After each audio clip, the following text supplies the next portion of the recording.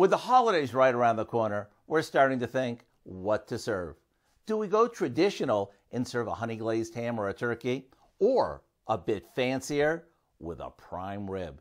And with all the challenges due to the supply chain issues and labor shortages, maybe this year we shake things up with an option that's both bountiful and 5-star worthy.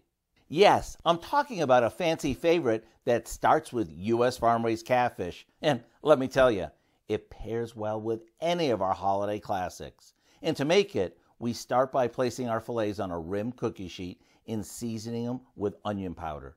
On top of that goes slices of Swiss cheese and some sliced mushrooms.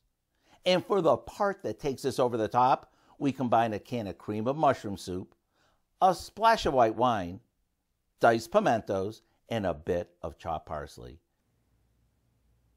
Spoon this over our farm fresh fillets before sprinkling on some dry stuffing mix along with a bit of rub sage. Then we drizzle it with melted butter.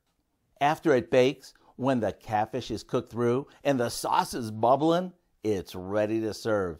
Maybe team it with our roast beef for an easy and budget-friendly surf and turf, or with ham or turkey to fancy things up.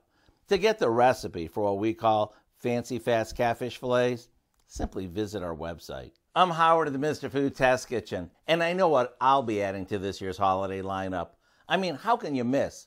When it's so easy, looks so impressive, there's nothing else to say except, ooh, it's so good.